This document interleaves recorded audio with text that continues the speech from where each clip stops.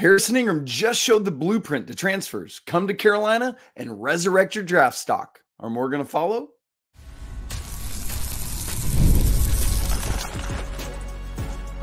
You are Locked On Tar Heels, your daily podcast on the UNC Tar Heels. Part of the Locked On Podcast Network, your team every day. Hey there, what's up? It's Monday, July 1st, 2024. Welcome into the Locked On Tar Heels podcast, the only daily North Carolina show out there. I'm your host, Isaac Shade, and you're joining us at the place to get your Tar Heels content every single day. I want to thank you from the bottom of my heart for making us your first listen or watch. Special shout out to all you everydayers and all the members of the Locked On Tar Heels Discord family. So glad that you are all here. This episode is brought to you by FanDuel. Make every moment more as playoffs wind down, the sports stop sportsing like we want them to, but this summer, FanDuel is hooking up all customers with a boost or a bonus daily. That's right. There's something for everyone, every day, all summer long. Visit FanDuel.com/locked on to get started. Coming up on the show today, we want to look at Harrison Ingram. Yes, his landing spot with the Spurs, I think it's a great fit, and some news on Armando Bacot and Cormac Ryan. But specifically what Harrison Ingram getting drafted means. Want to take a peek ahead to early thoughts about the 2025 draft as well, and any Tar Heels that might be in that. So happy Monday, happy July to everybody. Let's dive in. Harrison Ingram is what just happened to him late last week is what North Carolina needs to prove that they are capable of. One of two ways. Come to UNC and revive your NBA draft hopes. That is Harrison Ingram, right? McDonald's All-American, at Stanford, and now he goes in the 24 NBA draft. Or option two, come to North Carolina and put yourself in the draft conversation maybe for the first time. For example, Cade Tyson with a baller year has an opportunity to do that. Think Cam Johnson-y, right? And I know it took Cam 2 years, but Cade could do the same thing. He's got that eligibility. That's a possibility as well. And we all remember what Cam did. We all remember where Cam got drafted. We all remember Kobe White's wild expression, right? That's the possibilities of what we're talking about here. But Cam was pre this transfer portal era, and Harrison Ingram is part of it. And that is critical. So let's go back and set the stage a little bit, because for a long time, I think we can all remember, it was about proving that you could take elite, high-level, high school talent that was expected to be one and done, develop them, make it happen what needed to happen, and get them to the league within 1 year. That was the goal. That was what a lot of people were trying to do. It felt like, and I'm sure you felt this with me, right? For a long time, the Tar Heels were ragged on and bagged on for not being able to do that with somebody like Harrison Barnes, right? Oh, Harrison Barnes, #1 recruit in the nation, comes in and he's got to come back for his sophomore year because his freshman year wasn't. It's like, oh, sure, fine, whatever. If you want to say that, fine. But it's not now just about that with high school. In this day and age, not only is it about showing, sure, that maybe you can do that with high school players, but as high school players are devalued more than ever before, it's about showing now that transfers can do that. So it's not only, hey, let me show you that this is a place where you can come, transfer portal player X, and have massive team success. This is a place where you can come and put yourself either back in the draft conversation or into it for the first time. And to be fair, I think this was harder for some players in the Roy Williams era, as Carolina was kind of left behind in terms of modernization. I don't think we feel that way in terms of on-court success till the very, very, very, very end. I think we feel like Carolina did very well, thank you very much, at developing and doing things, but it didn't necessarily always translate into you come here and, you know, like Kobe White was more the exception than the rule for Carolina, right? I think we can acknowledge that. But now Coach Davis is showing a willingness already to modernize in how things are played. And I think we're even going to see another step in that modernization journey this season by what I expect Carolina to do. I believe this year we're going to see an even more modern style, frankly, based on Carolina's roster and personnel and what they're going to have to do. And so, look, yes, I know that I'm saying this like, woo, look at what Harrison Ingram did. And now Carolina can bank on that, or excuse me, not bank on that, but bank that, build on it, and continue to do things like that. And some of you are going to say, yeah, Isaac, okay, cool. But guess what? Harrison Ingram, it's not like he was a first round draft pick or first round pick. Yeah, he was 48th overall, mid to late second rounder. Okay, sure, fine. But let's remember this. After being a McDonald's All-American, he went to Stanford, didn't go to the NBA draft after his freshman year or his sophomore year. And then he comes to North Carolina, resurrects it, shows he's a new player, shows what he's capable of in playing with higher level elite talent, where his NBA draft hopes were previously essentially dead. And now he is drafted, period. I don't care where it was. He was drafted. Harrison Ingram, because he came to North Carolina, played with new guys, better guys, to prove what he was capable of playing at a bigger level. So now Harrison Ingram came to North Carolina. He experienced a regular season championship. He experienced being a #1 seed in the NCAA tournament. And now he has experienced hearing his name called in the NBA draft. And what I'm wondering then is how big a part of the pitch that becomes going forward. Because I know that Brady Manick didn't end up being drafted. Although, come on. Seriously? I still don't understand that one. Obviously, Pete Nance wasn't drafted. So Carolina yet hasn't had a ton of success in the transfer portal era of getting, transfers drafted at a high level. I mentioned Cam Johnson, but obviously that was pre-transfer portal era. Remember how hard it was to get him over from Pitt? It'd be easy this day and age. So now with Harrison Ingram, you begin to see part of what Carolina can do for you. And I think that has to become part of the recruiting pitch, because obviously outside of Cade Tyson and Van Allen Lubin, either Carolina didn't pull the trigger on guys or guys didn't pull the trigger on Carolina this transfer portal season. And so I'm really curious if what just happened late last week is going to change some of that narrative now going forward. Hey, come here, resurrect or become a draft prospect for the first time and get to the league. That's it. Simple. It's got to be part of the pitch. You see how we're playing. You see this modern style. Come be part of it. Win games and get yourself drafted. Let's make it happen.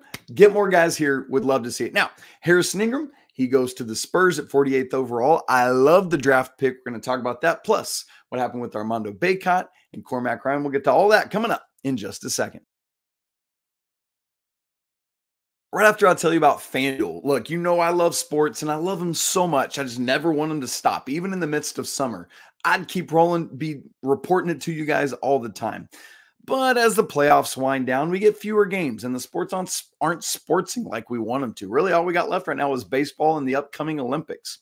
But FanDuel lets me and you keep the sports going whenever we want. All we got to do is open up the app, dream up bets anytime we're in the mood. And this summer, FanDuel is hooking up all customers with a boost or a bonus daily. That's right. There's something for everyone every day, all summer long.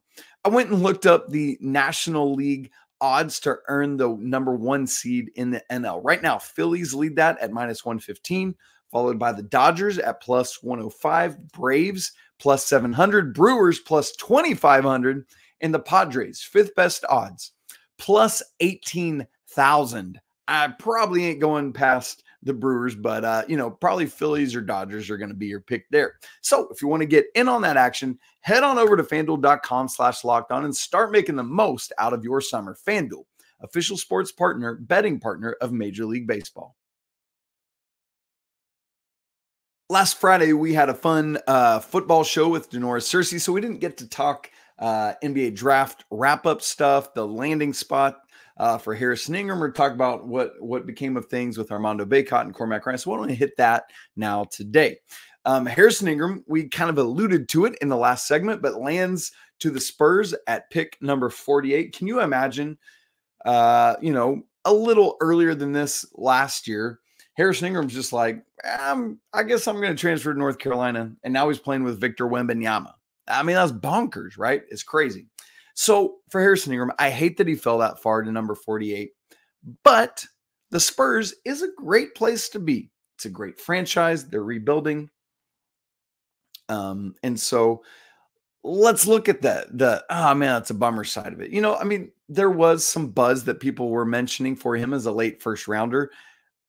To be very honest with you, and obviously I'm not getting inside intel from general managers or NBA front offices, but I just didn't see it. And quite frankly, not because of Harrison, but literally the only place I was seeing that high of a big board landing spot for him was Jonathan Wasserman from Bleacher Report. Nowhere else was that popping up for me. I started to see him sneak up a little bit, but then he started to fade. And so all along, I thought mid to late second round. And I know a lot of people are saying, because I saw a lot of this over the weekend, oh, Harrison made a bad decision. He got bad intel or whatever. I don't think so. I think he kind of knew the deal, right? These guys are made well aware of the possibility of ranges of where they're going to land. And so, you do have to wonder, like, if you had said to Harrison Ingram before he made his decision to stay in the draft, if you had told him the number 48, would he have stayed in? I don't know the answer to that. Oh, only he can ultimately, but I'm so happy for him because at the end of the day, sure, you'd love to be drafted high, but a lot of times the higher the draft pick you are, the worse team you're on. And I know that the Spurs are in a little bit of a rebuild-ish mode. They got kind of lucky last season getting the first overall pick and getting Wemby. And then this year they get the fourth pick, get Steph Castle, eventually get Harrison. And so really, really interesting to see there. So, obviously we would love to have Harrison Ingram back, but I think it's good for him to be able to go on. And I think it's good for North Carolina for him to have come in 1 year, boom, he gets drafted. So I really think he could be part of this exciting young core in San Antonio. I don't think at this point it projects that Harrison Ingram is ever going to be like an NBA All-Star. But because of who he is, because of his professionalism, because of his work ethic, because of his skill set, I think that he is somebody that could be a consistent contributor for an NBA team for a long time. And you never know, right, how things are going to play out or injuries or anything like that. But there's nothing glaring that's like, no, Harrison Ingram can't do it. Also, I love this because my in-laws live really close to San Antonio in New Braunfels. So that's fun as well.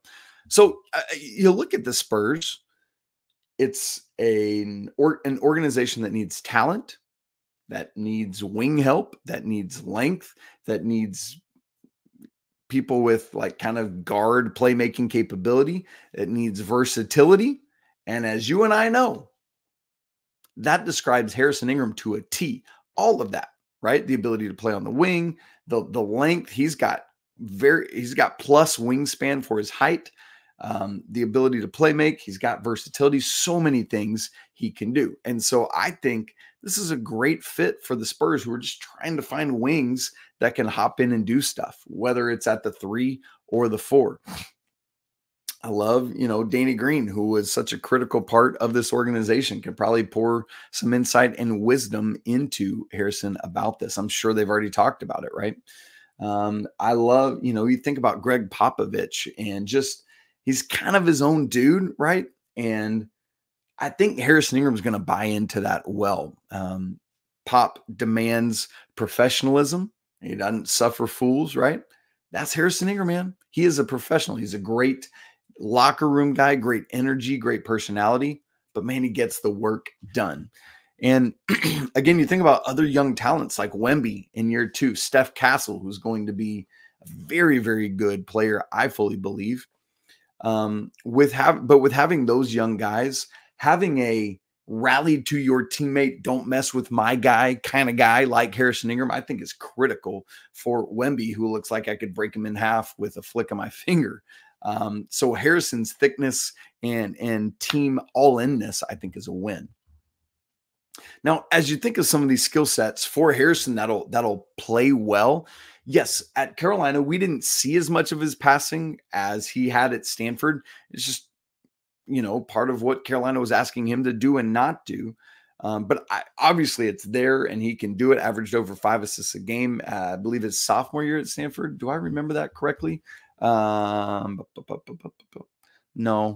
3.7 assists per game his sophomore year. I had that number too high in my head. But anyway, still is highly capable there. That's going to be a critical skill set to help get him on the floor in San Antonio.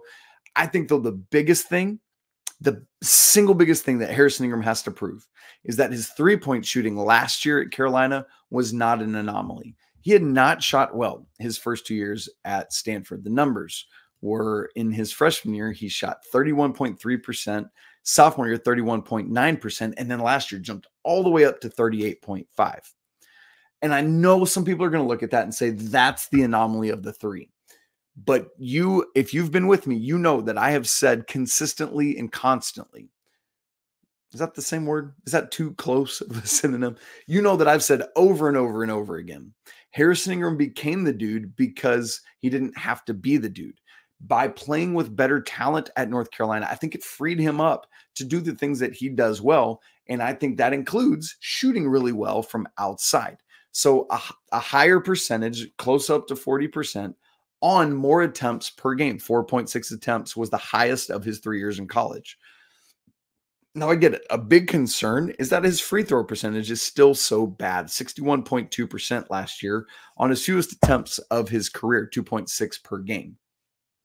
So that could be an argument for last year's three-point shooting being an anomaly. But for Harrison, he's gotta prove that he can do what he did last year from beyond the arc. But other things that he can do well. His rebounding grew very well last year. It was 6.7 boards a game down to 5.8 his sophomore year, but up to 8.8 last year. He was up in offensive and defensive rebounds per game, career high 2.6 offensive rebounds per game, career high 6.2 defensive rebounds per game. Harrison's got all that capability.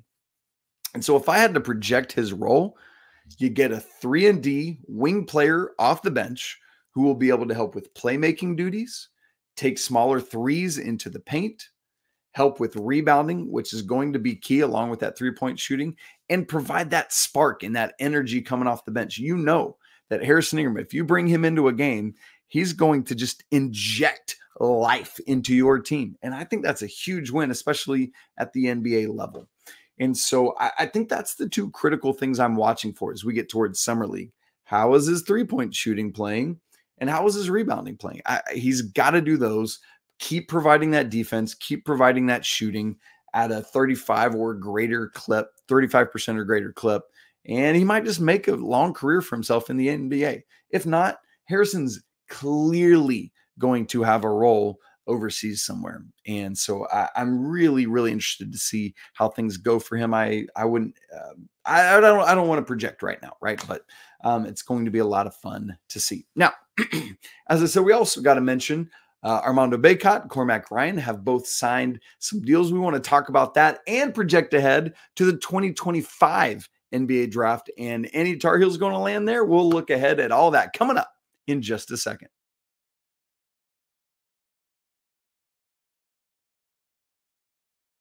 Unfortunately, Armando Bacot and Cormac Ryan neither were drafted in the NBA draft, but have both signed undrafted free agent Exhibit 10 deals.